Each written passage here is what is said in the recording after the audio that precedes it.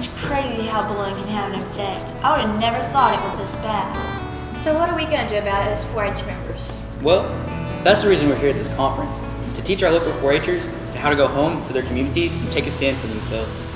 Good. When I was younger, I was bullied, and now that I have this opportunity to stop and go tell people about it, I think it really they will start thinking about like how they can stop, and that's a great opportunity for us as 4-Hers to go and make a difference. Okay. What else? 1 out of every 3 students are bullied every day, and it's most common in males.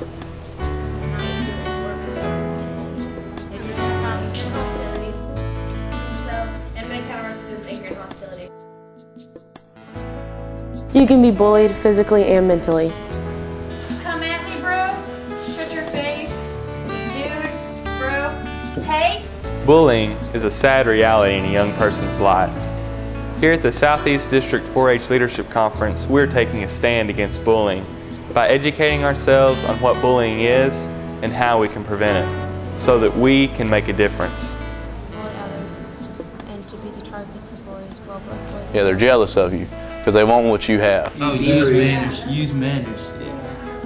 You can stop bullying by being a good role model.